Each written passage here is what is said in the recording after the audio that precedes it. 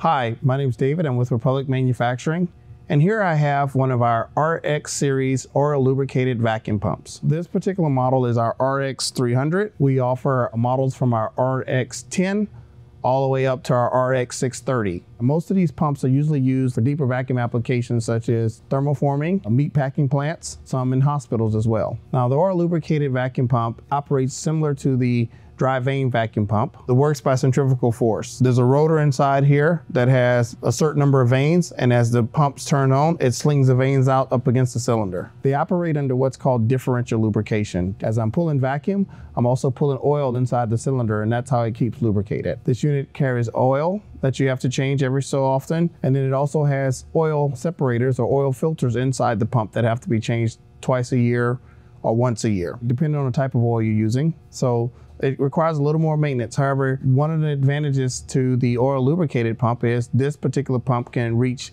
deeper vacuums. We can go all the way up from 25 inches of mercury all the way up to 29.9 inches of mercury. However, you cannot run those pumps under 18 inches of mercury, so you have to kind of start off under vacuum in order to get these going. If you have any questions, please contact your Republic sales representative. They'll be happy to help you find the pump that best fits your needs.